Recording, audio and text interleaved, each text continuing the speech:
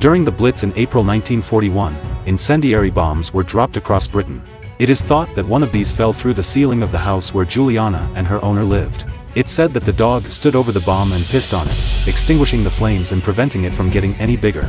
She was awarded her first Blue Cross medal for her efforts. When Juliana helped save her owner's life again in November 1944, she was awarded a second medal.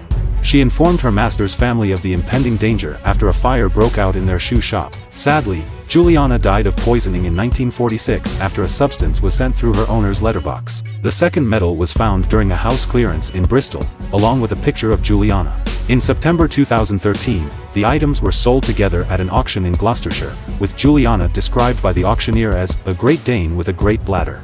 The auction raised £1,100 thanks to a winning bid from an unidentified buyer.